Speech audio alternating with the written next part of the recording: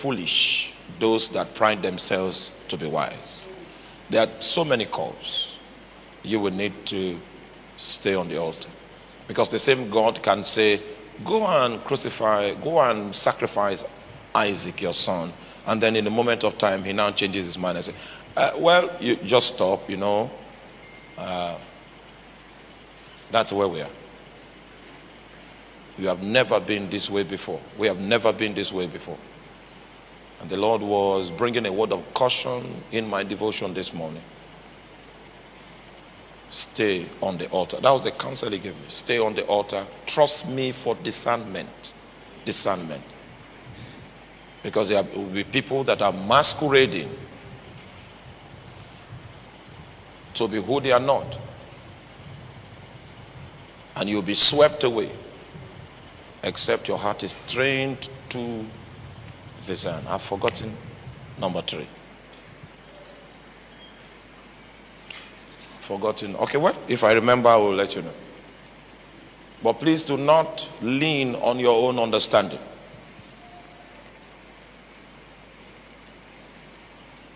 Do not trust on your strategy. Many things that have worked before will fail next year. Will fail completely. Completely. And watch it, some things that were predominant in our political experience, you know, we fail this time. I said if you have a bottomless pit of money, you have money as much as can fill a bottomless pit, you can win elections. You might find out that it will not work now. So there are so many curves. He says, stay on the altar and trust me for discernment. Trust me for what? Discernment. So you were just too accurate. And I showed Pastor Raka. Says, this is my own little download, and I can confirm that the prophet in our midst was using the radar very, very accurately. Hallelujah. Meanwhile, for your information, the Lord said that he's going to, you've been faithful. He said you've been faithful. And that is going to increase your sensitivity. He will increase your sensitivity.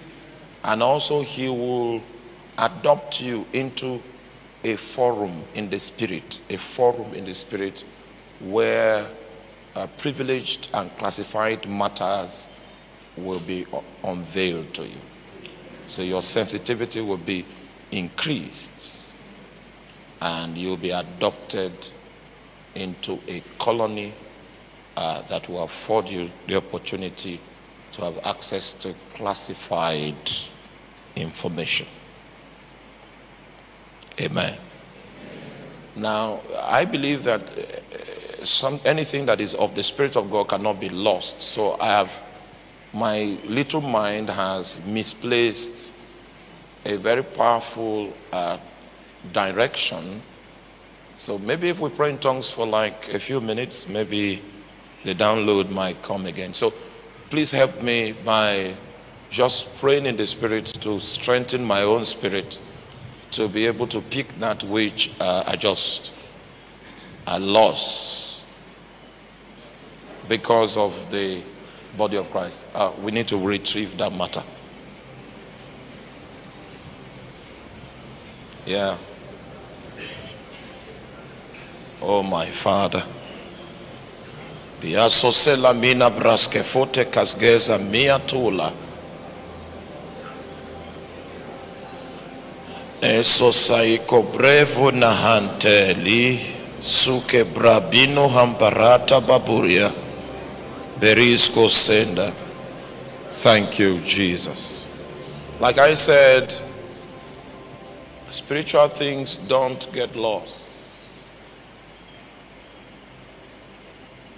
So he whispered to me, maybe I prefer using the words of scripture to express So many things.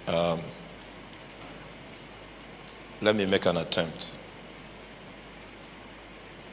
3 verse. All right, let me use a scripture. I think this scripture seems to be more robust than my own attempt. Malachi chapter 3. Malachi chapter 3. Malachi chapter 3. Because of the terrible things that I saw that I cannot share in public, I myself have decided to stay on a fast until mid next year. Terrible things. Now, what's wrong with this, your screen? Okay, the screen cannot support me. So, Malachi 3 verse 16. Then they that feared the Lord spake often one to another, and the Lord hearkened and heard it, and the book of remembrance was written before him for them that feared the Lord and thought upon his name. I think this scripture seems to capture. He said, they that fear the Lord, they spake often one unto another, and the Lord hearkened, and the Lord heard it, and a book of remembrance was written. So my emphasis for drawing your attention to this scripture is a commodity called the book of remembrance. The book of remembrance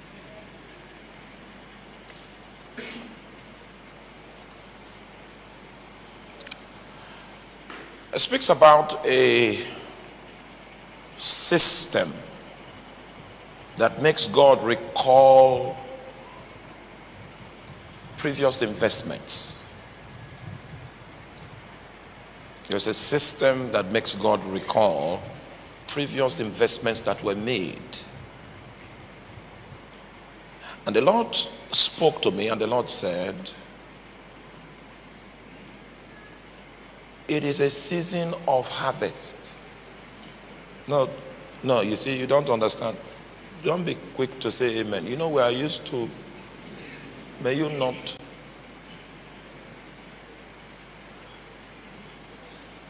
Harvest means that you have spent some time sowing some seeds, okay? So the effect of the seeds that men have sown will accumulate and will begin to speak. Some have walked in falsehood and have been able to cover their falsehood for the last 10 years. They have successfully perfected how to manage a stage to sell a certain image to people. But in the day when this book of remembrance will be consulted, there will be a massive recompense that is consistent with the seeds that have been sown. By mid next year, it will be obvious the great divine. Okay, oh, okay, the television is still all right. See, let me finish the reading so that I will give. Normally, when we hold the convergence in Lagos, I labor to ensure that we can secure some form of direction on Saturday morning so that we stay on course. Especially now that the things that are coming up in the place of prayer are suggestive of a lot of dexterity and skill. And most of the knowledge we have accumulated may become distractions at this time. You know, if you have never been through a path before, your previous knowledge of anything does not matter. What you need is an update of the map that is governing your navigation system. Now, listen. It says, then they that fear the Lord spake often one unto another, and the Lord hearkened and heard it. And a book of remembrance was written before him for them that fear the Lord and thought upon his name. Verse 17 gives us an idea of the implication of the harvest that I speak about. A season of recompense. There shall be mine, saith the Lord, in the day that I make up my jewels. And I will spare them as a man spareth in his own son that serveth him. 18. Then shall ye return and discern between the righteous and the wicked. That's what I'm talking about. In the midst of the trials that you have gone through, the midst of the temptations, the pressures that befell you for the past 10 years, how was your response? Because there is going to be an accelerated and accumulated feedback that is going to be drawn from the nature of seeds that you have sown. And what I'm telling you is already sealed in the heavens, and prayers cannot change it. A lot of people started becoming comfortable with manipulation. Whenever you pray for me, ask the Lord to touch my left leg. It seems I've been standing for so long and then there's a pain on it. So ask Baba to help me. A lot of people started becoming used to falsehood. Wearing masks and trying to impress people.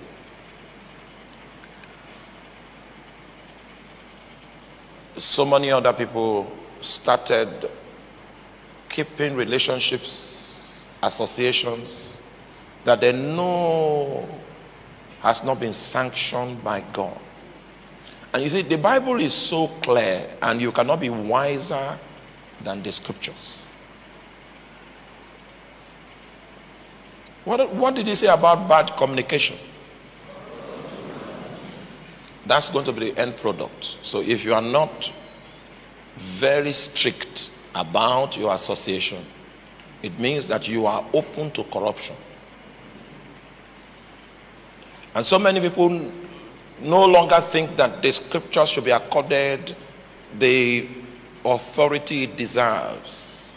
And what I mean by that is most believers have accepted a place of compromise, and they have not allowed themselves to be adequately ruled by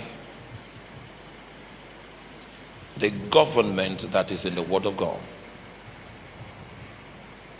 Many people think that church and the things of God are a joke. You know, you can bend it. You have a say when you are walking with God. So there's a new God that's been presented now, a God that we can relate with on our own terms, and the environment can be casual, and there is no talk of government and influence. It's about how we can get excited, about how we can get by. The implication, the cumulative implication of all of that will begin to speak from this season. And like I said, this matter that I'm raising here is sealed in the heavens. In the first 6 months of next year, it will be evident who the carriers of the grace of God to establish God's counsel for the season are. Now, just in case someone that has been fake decides to repent today, you will still not escape this fate, because what I'm talking about here has been sealed in the heavens. So there is a season of recompense that has opened up, and the book of remembrance is being currently consulted, and the effect of the records will begin to find expression. And by mid next year, the discernment will be clear. It will be easy to discern between the righteous and what? The wicked. Him that serves God and him that serves him. No. Every one of us can masquerade that we're in God's service. Meanwhile, the reason why you are doing what you are doing is so that you can gain visibility, which holds the hope of some personal gain. And so in your delivery, you don't want to offend, because you want to be in the good books of your customers, so that your scope of leverage possibilities is wide. That is a proof of lack of conviction. And if you run that way if you've been running that way for the last 10 years, the implication of your position is going to speak very loud. Then discernment will become easy, because it will be the outcome of what you are and what you have been doing that will be put on the scale. Now, your city in Lagos, you are going to notice that there are some ministries that have been marked, and no matter what management principles and policies are adopted to support such ministries, they will keep going down consistently. Even if you hold night vigils, the night vigils will accelerate the going down.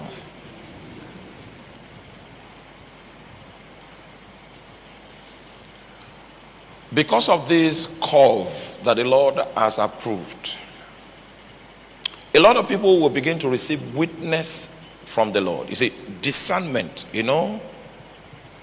discernment a measure of it will be released, so that people can ponder the path of their feet, and such as discover that they are not in alignment. The Lord will put pressure on so many to find adequate alignment, because the Lord says it's not a new page, it's not a new chapter, it is a new book entirely. The things that I speak of are for the wise, and he that has ears, let him hear what the Spirit is saying to the church. Amen. So that is my brief prophetic presentation. I'll go back to what I like, which is to teach. I like doing that one. Before I make presentations like this, I ask many questions in the closet. I don't like this ministry of saying, okay, this is. But you see, I can't escape it again. I escaped it for long. I bargained. But the Lord will help me in Jesus' name. Okay, we were talking about John chapter 14. I want to begin from verse number 15. Please don't joke with what I just said. For those of you that have ears, don't joke with it. It's the Exodus has begun, and what I mean by the Exodus is the migration towards alignment. So many people will not be comfortable in places they were comfortable in previously. And the reason for which the comfort has been withdrawn is because they have stepped into a higher measure of discernment. And this new discovery will occasion an exodus, a movement to find alignment. It will look like a confusion, but it is a blessing. It is the separation of the chaff from the wheat. And the chaff is going to go down because a storm will come. A storm that the chaff cannot handle will come. Only that which has weight in the presence of God will survive the storm. I speak in many parables, but he that has an ear can perceive what I'm talking about. So that's a little insight into the shape of things. The curves are many. And your human wisdom is going to fail you. You will need to walk with a light called discernment. And the only way you can get access to this commodity in bountiful measure is when you decide to stay on your knees for at least, in a most unusual way, for at least 6 months till June. If you intend to loosen your belt after June, you can get back to KFC, you can get back to Chicken Republic. May Lord help us in Jesus' name. If ye love me, keep my commandments. Surprisingly, Jesus says that the proof of love is obedience. Surprisingly. Because it will seem that during